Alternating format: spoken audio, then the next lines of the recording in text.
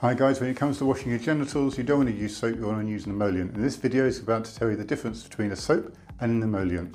This is general soap, and as you can see it forms a nice lovely lather and you get bubbles. Okay, bubbles as a general rule contain a surfactant, and the surfactant is no good for your genital skin. It will dry it out, it will cause cracking and allow infections to get in the wrong place when you don't want it. Okay, this however is an emollient. An emollient is more like a cream, but it doesn't contain any kind of surfactant, and so it won't lather up, but it will wash. And a lot of emollients are actually far better than soaps because they clean, they get into all the crooks and crannies, and they moisturize at the same time.